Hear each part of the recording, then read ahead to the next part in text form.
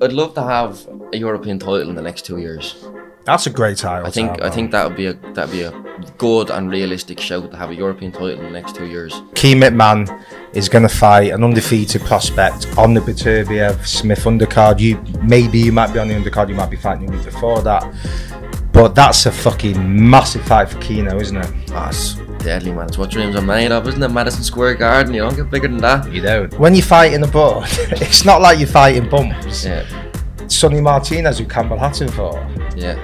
That was a good one. That was a tough one for me because Superfly Tony Brown. Like, people don't really know like yours and his connection. I have another one. That'll pick that up, that mate. There's another one. Fucking disgusting, mate. I can't help it, Johnny. Disgusting.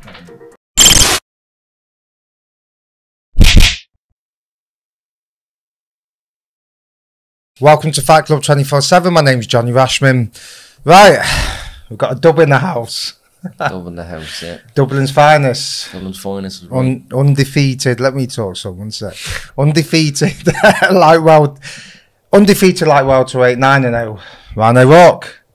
Going well. How you doing, mate? I'm good, yeah. You? Yeah, not bad, mate. Right. First of all, I want to explain to people just exactly what goes into boxing for you. There's no other side job. There's no university. You live and breathe boxing. Every single thing is dependent on boxing. Your wages, your future wages, everything is going into it. What the fuck are you going to do for this if it doesn't work out? I don't know. There's no safety plan. There's no backup plan. This is the only plan. So you have to make it work. That's it. A lot of people don't realise the dedication you put in. A lot of profiles will see, but like some people may say, "Well, do you not have a backup plan, or do you not want to do anything else?" But there's not. It's not like that with you. I do agree some fighters should have backup plans, but I just think it's been your way of life, hasn't it? Now boxing since before you were born, or when you were born, or after you were born, or since as far back as I can remember. Yeah, I think a backup plan just takes away a focus from the main plan. So. Or you're just lazy, you don't do anything else. I like the force one better, Johnny. It sounds better. I'll edit that bit out. No, so I always say if you follow me on social media, you'll see you probably didn't think Ryan is an actual person. He does have blood pumping around his body, he has a heart, he has brain receptors that connect to his consciousness and that forms his consciousness. He has bones in his body. You're a real person. I'm just checking. You do speak, you do live, you do. I do a bit of everything. A lot of people, he likes to keep, he's called a silent assassin, right? But he has got a personality, right? And he likes to keep it quiet, but he's got a big gob when he needs it. Right. So at the moment, 9-0, right? Yeah. We've signed with Star Boxing. I'm not going to go through everything because we're going to do that at a different time. I'm going to give you a story at a different time. I want to bring people in at the moment where you're at. So, Star Boxing, their promotional outlet, who have Joe Smith Jr. under the books. Yeah. He's going to fight Beterbiev, and there's going to be big news coming on about that. We don't say anything too soon. I won't say anything too soon, but I think by the time this comes out, the news will come out. The news will have dropped, yeah. So it's going to be big, isn't it? Yeah. For the gym and everything. Very big, yeah. Massive. Great news. We'll just talk about it anyway, just quickly. So, Keemit Man is going to fight an undefeated prospect on the Beterbiev Smith undercard. You might be on the undercard, you might be fighting the week before that. But that's a fucking massive fight for Keno, isn't it? That's deadly, man. It's what dreams are made of, isn't it? Madison Square Garden, you don't get bigger than that. You don't. World title fight. It's brilliant, man. I can't wait for it. Well, the world title fight's not Keno who's fighting, but obviously Beterbiev and Smith unification on the undercard, like. And that's a trade fight. Like, everyone wants to watch that fight. In boxing, casual might not, but hardcore fans. So hopefully I'll be there as well. Hopefully I'll be there as well. With a cup of tea and Guinness. And tea and Guinness, that's part of my combo. And the crumpets. I don't know, that's very Irish. But it's going to be mega. And I'm delighted for the gym because, you know, a lot of fighters have been getting opportunities. And I've said it, a lot of fighters that have been given the opportunities, just not as talented as you boys, they're not. But we all know politics involved, different people involved, and this and that, and someone's cousin, and someone's this, and someone knows this one, and you know they get further ahead. Where you boys have sat back, kept your mouth shut, let things progress. Right? You're not linked to anything. You don't cause trouble. All you do is train. Right? You don't talk shit. You're not a problem for anyone. You just train and fight. And now, I think it looks like you're going to get the recognition you deserve. You boys with Tony Brown in your gym, Keane, Tane and Bradley fought last week. Another sensational talent. But just quickly going back to the Keno fight. So Keane McMahon is, I'm not sure his record. Is he 8-2 or 9? So I have to get that up. 7-2, I think. Is he 7-2? But this guy will be thinking Keane's a walkover, and unfortunately for him, he's going to find out pretty quickly that he's not. And it's going to be a mad occasion for Keane because you're in the gym with him. What do you think the atmosphere is going to be like? I mean, really, there's a case to say he's probably the biggest fight in the professional terms for the gym. Definitely, yeah. Madison Square Garden against an undefeated fighter on the card of a world title fight. I mean, it probably is the biggest fight we've had in the gym as of yet. Big, isn't it? Very big, yeah. And you know what? He wins that fight, Keane. He wins it for me, yeah. I think man might go into underestimating him, and then he is, isn't he? Get a quick, sharp double jab in the in the face, and he knows he's in for a big one.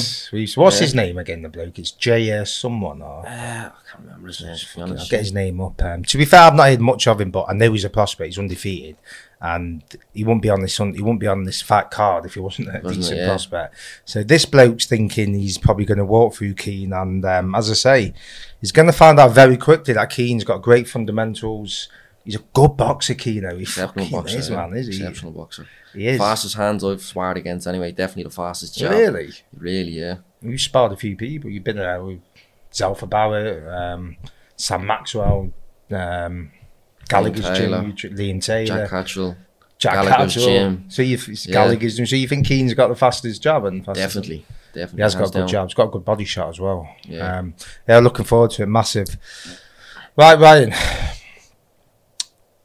What's going ahead with your career then at the moment? Well, I finally got across star boxing in the US. Long time in the waiting. It's about 2 years since I first signed the contract to when I actually first fought. Nearly 2 years to the month. It was great to finally get across. I enjoyed it. I can't wait to get back. Hopefully I'll have a fight day soon. And yeah, I can't wait. Just let people know, you basically signed the contract before COVID. COVID hit, and basically just been waiting. Everything. And you were fighting, and to be fair, I didn't sit around and wait. I went and got the fights. No. I could have easily just sat there, training out at the time, and just waited for me opportunity to go to America. But again, my manager, my trainer, my dad, everybody in the gym, we wanted to fight. We're fighters, so we went out and fought while we were waiting. And people don't realise like the process of that, of not being backed by a big promotional outlet and not being on mainstream TV. So when you're fighting on these small hall shows abroad, they're like basically costing you money, basically. Yeah. And people don't understand that's how dedicated you are to this. It's like, all right, I'm going to have to shell out a bit of money, but I need to get my record going. And you're not like you're fighting bums. It's like, all right, they're not fighters that are going to beat you. When you're fighting abroad, it's not like you're fighting bums. Yeah. Sonny Martinez, who Campbell Hatton fought. Yeah. That was a good one. That was a tough one for me because he's a good, decent enough boxer himself, but it was in Valencia, which is his backyard, and I'm pretty sure he works as a bouncer about 30 yards down the road from where we fought. Man, it was in a basketball stadium.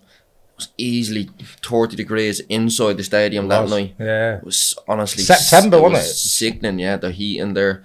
He had about 60, 70, 80 fans there. Like, I was like the away fighter coming in. But I was coming into the home corner, man. But I walked out to Bills, walked out to the loss. So it was a good experience that early in my career, like for the fourth fight. I was nearly like the away fighter there, yeah. When we're saying 60, 80 fans, because it was COVID, so that was a lot of fans. Yeah, there was only allowed, like, I'd say 400 people allowed in the stadium. So, yeah. And, I mean, looking back now, when Campbell had his name rose up when he really beat Campbell Hatton. That's my opinion anyway, even though that'd probably be mine as well, yeah. Yeah, so look, that was your what? Your fourth fight. Fourth? Yeah. So that was your fourth fight. It's a decent name, do you know what I mean? You look it looks a bit better now than it did at the time. Looks a bit better. It's when you were favourite Campbell Hatton, wasn't it? Yeah, so as I say, you weren't fighting complete bums, completely not. So you're getting that experience fighting in the heat. Yeah. And it went the 6 rounds, didn't it? You cleared one. Yeah. And you boxed his fucking end off, to be quite frank. But that heat and to go through and still push the pace at the end of the fight, do you know what I mean? So tick the box, great experience, and then you have another fights in Spain, Poland, here and there, and again, and it all accumulated to your Star Boxing debut a few weeks ago, which you put on a bit of a show. You didn't stop the guy, but you outboxing just completely. But I think people are impressed by it.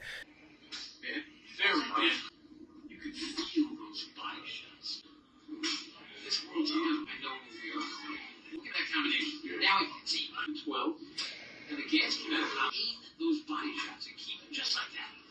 Again, you can hear it, you can feel it, and you know the race will fight. That's when you find yourself in pretty good shape.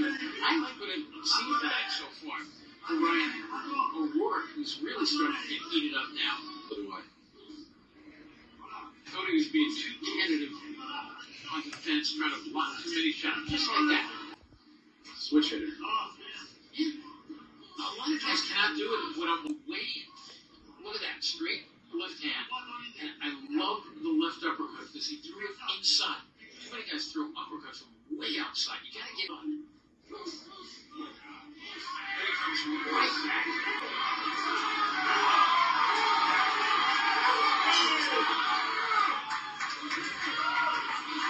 Scorecards for a decision.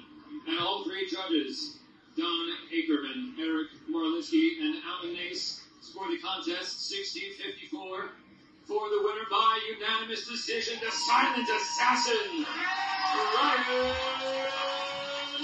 What do you mean rushing your work? I just wasn't taking my time. I wasn't setting up my shots. I was a bit eager. Again, because I was out of ring for 10 months, I just wanted to just get at him. I was eager because it was American debut. I think I went in there looking to try and knock him out. I think when you go looking for the knockout, it doesn't come. Whereas if you just stick to your boxing, stick to your fundamentals, your feints, everything like that, the knockout will come to you. You don't have to go looking for it. So stuff like that, well, when I go back for my second time, I think will be a lot better, a lot sounder. And you were landing clean body shots, like you were targeting the body. Yeah. You could hear it because it was in like a casino type thing. You could hear every shot. Do you know what I mean? Yeah. He was taking some shots. He was a tough man. Yeah, he was. Fair play to him. He was a tough bloke. Like, to give him that. What was it like fighting in New York and America and all that? Was it? It's not obviously Madison Square Garden, but it's still great experience. You've got to, go through those small hall shows, even in America, to get to the big shows. What was it like? It was good. Yeah, I enjoyed it. I like fighting in America. To be fair, the fans there are good and. The venue was good, and the venue looked like Blackpool Promenade. maybe the room we fought in wasn't the best, but the whole venue and total, the casino and all was great. Man. Did a little bit of gambling there as well. I have for the experience. Like, yeah, you win. I wouldn't say I won. Now, did you play blackjack? Roulette? Blackjack, yeah. And play roulette? No, I actually just played blackjack. I actually lost a lot of money, and not a lot of money. Took out about. I don't know. I lost whatever I took out anyway. Keep that quiet. Yeah. They let his old man see this. Right. I want to know, what does Ryan O'Rourke do away from boxing? Because, like most boxers, life's probably pretty fucking boring, to be quite honest with you, because you're not going out partying. You can't do. You got this day and age now. I think it's pretty obvious that boxers can't just go through camps and then have a fight, put on 3 stone, drink and party, have a fight. You're just not sustainable your career. You don't matter how talented you are, it's the end of it. You're not going to sustain your career. So really, you're not partying a lot. But what's day to day? Is it the same stuff? Is it boring? Do you get a bit bored? Is it? I suppose it could be a bit boring, but then again, when you get your fight, that's when you get excited. You get a bit of fight news and you're up for it. But I'm in the gym every day. I like to watch football. Fortunately, it's not too great now. I'm a United fan. Yeah, same. Hopefully, better days are coming. Yeah. But I don't really go out too much. Yeah, just a lot of my life is boxing. And obviously, your dad's your trainer. Yeah. O'Rourke's gym, so your household is all boxing. Is it though? Because some people say sometimes having a dad as a trainer doesn't work, but there's times where it does. Like Enzo Calzaghe, Joe Calzaghe.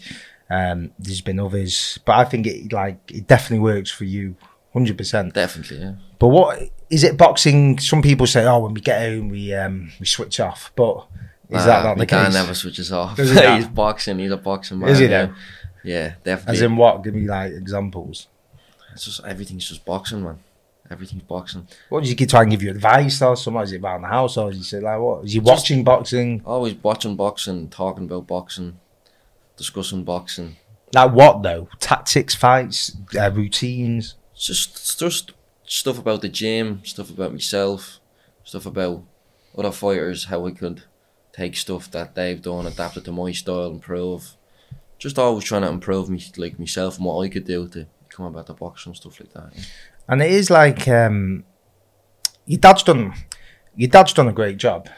Like people, a lot of casual fans will look at you and they might not have heard of you because you don't talk shit and you've not been on the mainstream shows. You will get there, as you see on my social media. I won't be plugging him. Like, he might be a friend of mine, but you know yourself. I've got something to say. I'm going to say if they put in a bad performance. I'll say if I don't think you're going to reach a certain level. I'll say it doesn't.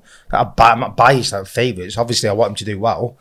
But I generally believe that he can get to world level. I've seen him spar world class fighters. I watch him daily, basically. When you're over here in Manchester, I'm in your corner, so I can see the improvements, and I generally think you will get to world level. But it's all right me saying that. What do you think? I think you have to believe in yourself. If you don't, who else will? Again, every boxer has doubts, man. When obviously times aren't going your way, so you might be having a bad spar, you might be having a bad time in the gym, but I think you just have to just keep ploughing through that, and the good times will come. Like, and I've sparred it, as you said, some of the names were sparred, and I think I've held me on with them. So these are a lot older than me, so more experienced. Yeah, a lot more experienced. So I'm just looking at it like for another 5 more years experience, knowledge, time in the sport. I can only get better. Like, how old are you now, man? 23? 23. I think turned 23 a couple of days ago. No, but when you say 5 years, what do you mean by that? You mean? Well, if you look at many of the fighters on the British side, when they're getting into big fights, they're 28, 29, 30, some are 31, 32, 33. So that'll give me 10 years to get to where they have got to. So that's the way I look at it, is I have all that time in between to gain as much knowledge, as much experience, and as much everything as I can. And so when I do get to that point, I can prove. Yeah, but to counter that, we are in an era now where you can't have 20 fights against bums, basically, pad your record, then have that fight. Like, if you look at the fighters now, Tank, Javante, all these, they're like 23, Garcia, all, you know. Yeah. But obviously they're like fucking high, you know, high level fighters. But like, when do you think you'll hit your peak? Because there's definitely, I wouldn't say 5 years. I know what you're saying by that, like, you want to soak everything you can, but realistically, you're going to have to get you're going to be in the big fights in the next 18 months, 2 years for me. Yeah, probably. I'd like to get my first title within this year. Yeah. Be looking at that, definitely.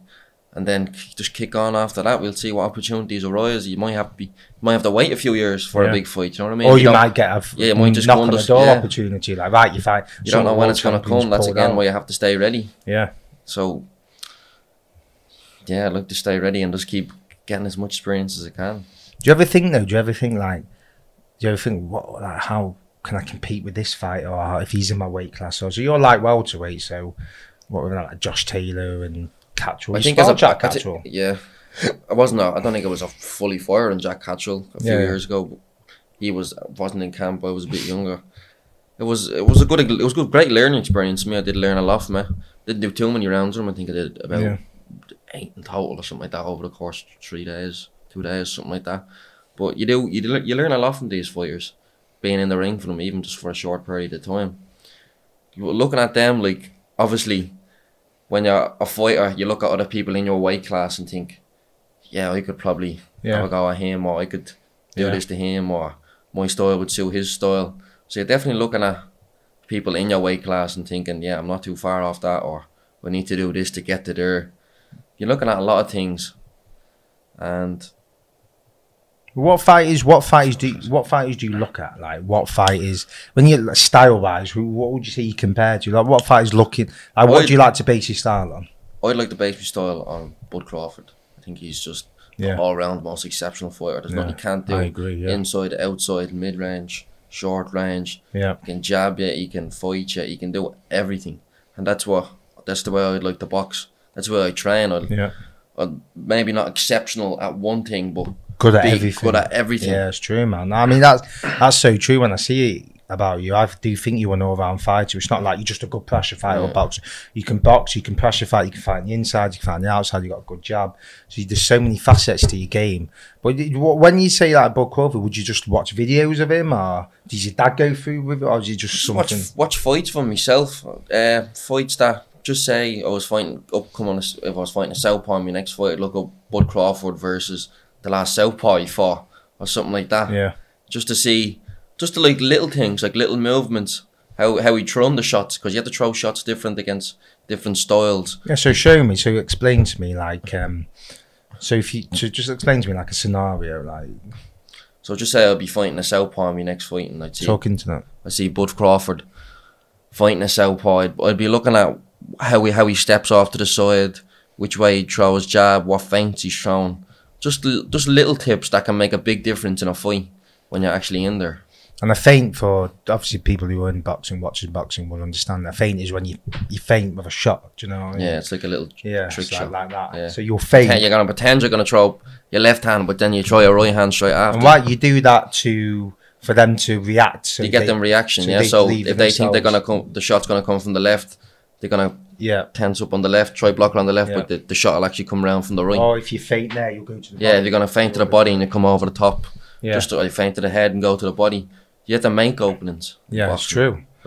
And I think Bud Crawford, the one thing about him is everything, but his feet are so good, aren't they? He's never off balance. Yeah, I think that's how he generates a lot of power, because he's always on balance. Never off crossing his feet. And with Errol Spence, what happens in that fight? Bud and Errol Spence, what happens? I don't know, man. That's one I just can't call, because Bud is great, but Spence is big, man. That's the thing. He's big, and he's also an exceptional boxer. Like, he hasn't been in many scenarios where you think Spence is in trouble here. Maybe there's been one or two fights there I can't think off the top of my head, but like, they're just two fighters stop at the sitting top on of the fence. Who's going to win, Bud or Spence? Honestly, mate. I can't call it. I really can't. He's not coming back on again. I can't call it. I really can't. My opinion is Bud wins the fight. That's it. I've always said it. Terence Crawford is a level above Errol Spence. He's a great fighter, Errol Spence. To be fair, I am thinking a little bit after this Ugas performance, because that was ridiculous. I think this is the only fight in boxing where I can really say I don't know who's going to win it. Any other fight, I'd call it. For me, I think it's Bud. It's like a Pacquiao Mayweather type thing. I think Bud, he's too good, mate. He's so good. The only thing he's getting old now, though. Yeah, that's it. Spence could be waiting now. He's 34. I didn't realise he was that old. He's 35. Yeah. So he's only... You can't go much up from that. Like, you're only really going to go down. He's probably hit his peak, you know. So Spence is probably being smart and holding off on the fight. I know I have slated Spence a bit. I said he didn't want the Bud fight, and I still believe PBC don't want it. It's my opinion. I don't think we'll see it next. I think we'll see Spence and Thurman. Hopefully I'm wrong, but I just don't think we see Bud and Spence. That'd be terrible for boxing if you do never see it. I think we'll see it, but when it's like 2 years down the line, I just don't think it will happen next. That's my opinion. I hope I'm proving I don't think we'll see it next either, but I think it'll be a terrible shame if you don't. Yeah, it will be. It will be. It'll be annoying, very, very annoying. Right. Tell me a bit, as this we're going back to outside of the older boxing, the family life and all that. So you live with your mum and dad, and your nanny O'Rourke, and your sister, and is it all? And your mum, obviously, like your mum, obviously must play a big part. I mean, how's she put up with you and your dad? Your dad's like a big baby, right, Stevie? Yeah, my dad's like a third child. He is, isn't he? Like a baby with me, isn't he? That's like a baby. I think you are like two big babies, to be honest. Some of the shit I hear, man, back and forth, the messages, man, they can never get out. No, we'll put them out. No comments. But tell me about your mum. Must be a big help. Oh, definitely. Yeah, she does nearly everything for me, man. She does a lot, probably too much. But yeah, I don't know where it'd be around. What should you do with like the food and the diet? Like, how's that coming to it? Because I know you've got a food guy. Like, I have Hanley's Meals. Shout out Hanley's Meals. Hanley's Meals. I put them on there. They support me in camp, out of camp. Where are they based? It's based in Dublin. No, they're not. They're online, aren't they? They're online now. But yeah, are they Irish? They are Irish, yeah. And have they got social media? They do have social media. It's at Hanley's Meals.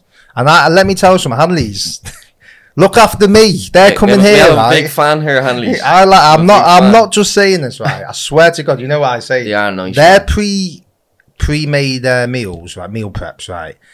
Are actually world class. I'm not joking. Like they're literally like food you'd have at a restaurant. I go for it. I love it. Yeah, tell him to bring me a few. Begrudgingly, he might bring me one, and I can eat them all day. I'm not actually lying. Nice, they are very, very good. Meal prep. If you're a boxer, right, and you need meal prep, whether it's an island or anywhere, first port of call would be Hanley's for me. For you, yeah. I like their food. So obviously your mum. Before that, she did cook everything for me, healthy meals. She was even learning how to cook new stuff, like just so I could eat it. So yeah, she's great. And in your gym in Ireland, like with Tony Brown, who was on there a few weeks ago, Superfly Tony Brown. Like people don't really know like yours and his connection. I have another one. That'll pick that up, that mate. There's another one. It's fucking disgusting, mate. I can't help it, Johnny. Disgusting, man. Honestly. Keep this on there. Back to the serious stuff. Oh, mate. It's not that bad, man. Gas mask, mate. Come on. Right, what was I saying? Me and Tony.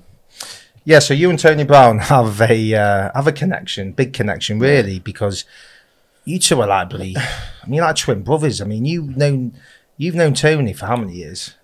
10 plus. And there's literally pictures we will show where there's we'll get him up. There is some you're funny like pictures. That, and he's like that. He doesn't. Yeah. He looks. He doesn't look like he's changed, man. I look like a different person. Yeah. Yeah, he's like he's always been an adult. Yeah, he's been a big bloke since a young Tony age. Brown. He's always been an adult. Yeah, he's been big. Yeah, if you actually if you take the time to go onto Facebook, you'll find some funny pictures. I'm going to put them up on here. Like you're like that. Yeah, and the next minute you're like that. It's like literally like a family bloody thing of like. But people don't realise though, like you and Tony, like and especially Tony started off with your dad when he come boxed. He's never boxed before. Oh yeah, he never threw a jab before he came to me dad. And your dad turned him into an elite Irish amateur fighter on the verge of going to the Olympics and turned pro. You know, great fundamentals. A lot of hard work put in by the both of them. Yeah, like, and people don't understand because you're not on TV, and that. Your time will come, but this is why this outlet is created for fighters like you, other fighters, other gyms. I don't just like, it's not all about the big names. I like to tell the stories as well in the melting pot, like Irish stew. Like when Danny O'Rourke makes the Irish stew. You know, he puts with dumplings, with carrots, and the potatoes, Johnny. Potatoes. Some potatoes, carrots, beef, maybe an onion, garlic, onion, no garlic, fish and haddock. I don't know what sort of stew you're eating, Johnny, but it's not Irish anyway. But it's like, what was I saying? I can't remember what I was saying. I'm about Tony and my dad. Yeah, Tony, your dad. So I don't know how I've brought an Irish stew. I don't know either, Johnny. No, sorry, yeah, the outlet is I like to put different ingredients. I like to show people stories because I think if you follow me, which now I've got a following now where I think people have followed me for the last few years, you can see like how a lot of people say to me, yeah, I see you posting a lot about the O'Rourke's and other fighters, prospects coming through, and now you're coming through, so they're going to say like, oh, I remember this guy from Fight Club 24/7 or Johnny Osman social. So they're seeing your story as well. So you're developing. What's going to happen? What would you say in the next few years? Like because now we're getting to the meat and bone. We're talking about the Irish stew. Now, you know, you have your starter, right? Starter, main, dessert. You have your starter, you have your dessert. Now we're in the main course. Now we're getting into the stew. We're getting into the main now, we're getting close to it. We're not at the stew. I think we just finished the starters. We finished the starters. We just finished the starters. The stew is coming. Yeah, it's bubbling. It's bubbling away. It's stewing away. It's stewing away, man. Oh, I'd love to have a European title in the next 2 years. That's a great title. I think that would be a good and realistic shout to have a European title in the next 2 years. Yeah, I'd love that, and then see what happens after that. Yeah, it's so true because I think another thing as well is all right. You want to be in the big shows. You want to have a big promoter behind you. We all want that, but obviously you're living in Dublin. We all know the politics. We all know there's no shows. So you guys are literally your backs are against the wall, like fucking stone cold. Literally backs behind the wall kind of thing. You can't sell tickets. There's no shows in Dublin. You're from Dublin. I'm sure you'd raise the house down so people would come and support you. Love to fight in Dublin, man. Do you know what I mean? Like that's like a dream, and that's not been able to happen. So you've had to go out there and just manoeuvre, do you know what I mean? Make contacts, get yourself. You've ended up in Manchester half the time. Yeah, that's the main spot now, Manchester, back and forth. That's what the good sparring is. And that's what we said when Tony comes here. Like, just to explain to people the benefits of coming to Manchester. It's a top quality sparring. It's just such sparring you wouldn't get at home. There obviously is top quality people at home, but there's just such a large pool over here of top quality people.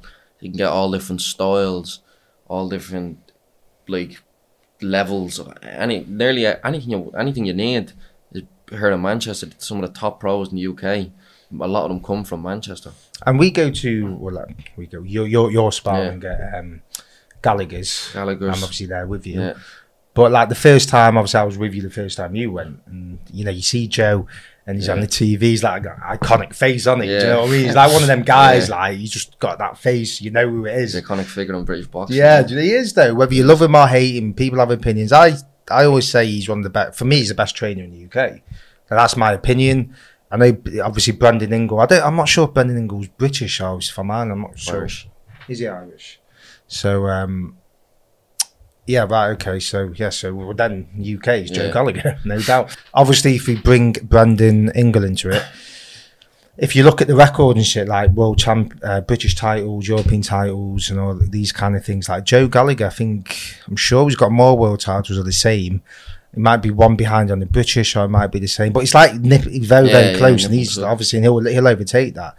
And I think, for me, like, the guy's a fucking winner. Like, you're being around him. In stable of champions. If you go in and you're sparring in there, you're in and around the gym. You are. You're in and around champions, and it's true. It's like we were in the changing room. We're having a shower. Do you know? You got Scott Quigg there. You got Callum Johnson. You know, and they're all great guys, man. Like they're all like top lads. Do you know what I mean? And it's all like you just talk about just normal. You're talking boxing. You got Marcus Morrison. You know, like these are people who have been in big fights, been around a long time. Natasha Jonas.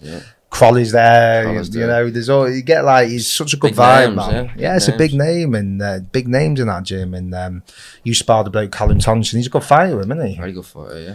Good little fighter, a very good fighter actually. And when you're in gyms like that, like especially Gallagher's, like what do you think? Do you get nervous when you first went, kind of thing, or is it just it's the same as any other gym, or is it something a bit different? Obviously, you're excited to go.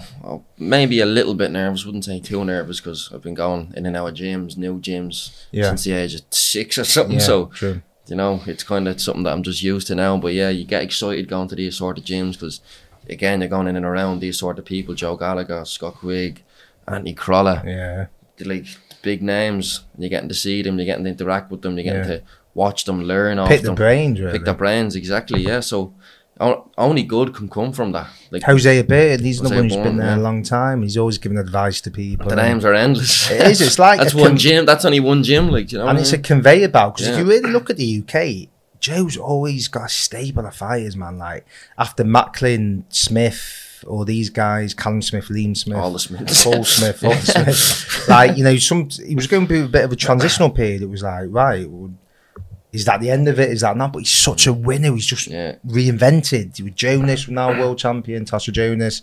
Paul Butler, we forget him. Paul Butler, world champion now. He's probably going to fight the winner of Daenerys and the New Age. You know what I mean? It's like, again, Joe, he's in the midst of it. And you know what I've got to say? He's a great guy, man. Like, he's 100%. Like, I remember Charlie Edwards saying, actually, I think that's another name. Charlie Edwards, exactly. That's another one. Yeah, Charlie Edwards, you know some gym when you do you know what I mean? There you go. World champions, exactly. Charlie Edwards is there, but I just thought he's not really been there when we've been there. He's been there the once, and I remember when I think me and Tony Brown went for a coffee with him. I was witches.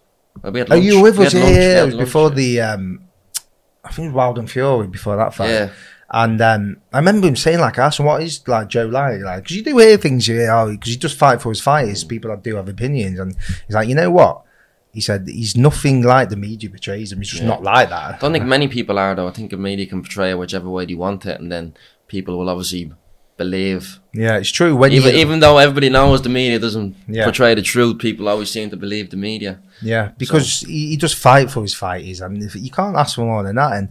And to be honest, man, he's always like, for me personally, I get on with him. Like, he's always been great to me. I'm sure yourself. Great to me, yeah. Like, since I've been there, you know, like, so fair play to him, man. And Steve Mailer, another one. Another top gym, yeah. What a trainer, so underrated. Him as a trainer. What a trainer. Who's it? Zach Miller, Liam Taylor, Sam Maxwell. You sparred him. Terry Flanagan. Terry Flanagan as well. Obviously, he's not active now. Not he's anymore. retired, but you know, these trainers go under the radar. When for me, some of the best British trainers in and around the game at the moment. Like, just because they don't talk, I think that's it. Boxing doesn't reward the because they're not talking like this. The gob and the other ones like this, big gob. What's all here? Where the real trainers are in the background, like getting on with the work, not putting the faces on every fucking TV screen. It's all about the fighters. For the fighters, yeah, not for the fighters, man. And so you really coming to Manchester? Do you think it's taking your game to that whole new level? To the next level. I think every time I come over here, I feel like I go home a better boxer. Yeah, definitely. And it gives you confidence when you're in with these sort of people who have fought for world titles, European champions, world champions. When you go home and you're sparring at home, then your confidence is through the roof. It's true. Like Sam Maxwell, when you sparred him, he was a giant when you sparred him, man, because he wasn't fighting at the time. So obviously, I don't know how he makes bloody like welterweight. Like, I think he should move up in weight. He's big and I could see it. And I think the great thing about you is your temperament. Like, there's times where Sam Maxwell was getting the better with you. There's no shame in saying that sparring, you know. And did you let it bother you? But in your defence, there's times where you've literally got off the plane at like 3 in the morning and you bounced in. That's a tough side of it. And this is it. Like, you're coming into the gym and people don't realise they're getting up at 3 in the morning, flight at 6. Coming over to Manchester, I'm picking you up. I pick you up. We usually get lost for an hour. The sat nav goes on, and then we finally make it. We nearly have a few near-death experiences. A few, a lot. I don't know. We won't say much about that. But as I always say, you know what I'm going to say, don't you? I haven't been in one yet, but if I ever die, it'll probably because I'm in a car with Johnny Rashford. No, I'm going to ask, have you ever been in a road traffic accident while I haven't. Johnny Rashford's been in the vehicle? I think because if we do ever be in one, it'll be fatal. There'll be no coming back. We'll be under an 18-wheeler. You get there and you get back to Dublin in one piece every single time. That's what I promise you. With a few scares. And so you're literally getting off the plane fighting. And there's times where you've got the better of people in sparring, and times when you're not. And I've seen sometimes you've had a bit of a rough spar, and it never affects you. Like, it's not like sparring, man. You can't go into every spar. You can't go into spars wanting to win spars. You have to go into spars wanting to learn. Correct. There's a difference between sparring and fighting. Yeah. You can't take every spar you have personal. You're gonna go in. You're gonna get battered sometimes. Sometimes you're gonna batter people. Whichever way it goes, you have good days. You have bad days. Some footballers have good games, bad games. Just unfortunately, when you have a bad day as a boxer, you're getting punched in the face. Yeah. You know what I mean? You have a bad day and thing. You're gonna get hurt. But then you have to just take the good with the bad. Yeah, it's so true. Keep going forward. It's so true, and I can see you keep developing, and it's good. Tell a little bit quickly. So when we're in Manchester, we're in the car most of the day. A lot of the day, yeah. Risking our lives.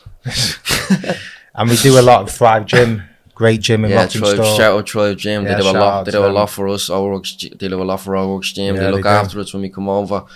The best of facilities. We get sorted with the best of food, man. The best of everything. Danny Randall sorts that out. Alvin at Thrive, one of the owners, great guy, really believes in you boys, really gets behind you, and you get great facilities. There's a boxing gym there. There's a commercial gym. You sometimes take classes there, so you know you're building your relationship, and it's just a good atmosphere. It's a good thing to have, isn't it? It's a great thing to have, man. I couldn't ask for anything better. Yeah, there's nothing you could ask for more than what Thrive and Danny are producing for us. Yeah, it's true, man. And massive thanks for that. Massive shout out. 100%. Like I'd say, if you want to join the gym, Thrive Gym, Bolton, Rottingstone, I live there, so yeah, great gym. Right, Ryan, I'm going to get you on as you will be back again. I just wanted to make you. If I'm not dead, if we make it to the podcast, no, you will be, mate. As I say, you get there in one piece. Right, you get back to Dublin, and I'll be coming to Dublin. I love the Irish people. I love them. You know, I've always had a deep appreciation for, especially the Irish boxing fans, man. They're fucking can't beat the Irish fans. Nah, they make some noise, man. I think the UK's like England's one of the best fans, but if if you've got to push me out to the Irish fans, man, they are something fucking different. They are. And they back there, and they back everyone. The difference between Irish fans and English fans is, like, we'll support our own, like no one, like just like the Irish, but we'll build them up and knock them down. Where the Irish people, doesn't matter what you've done, where they'll just support you, not fucking start. We in England, we like to build you up, put you down, bring you back up. Like, if you've done a few things wrong, you can change. Ireland's not like that. It's like unconditional. Do you know what I mean? It's like fucking unconditional. So, yeah, so I'm looking forward to coming. Hopefully I'll be treated well. You just might be. Hopefully I'll be looked after. Right. Let me know your thoughts. Follow Ryan on social media. I'll put it on here. His Instagram, Twitter. And like, comment, subscribe. Let me know your thoughts. Let me know how you think Ryan will get on as a professional. Get behind him, because you will see him on the big shows. All right, Ryan. Thanks very much. See you later.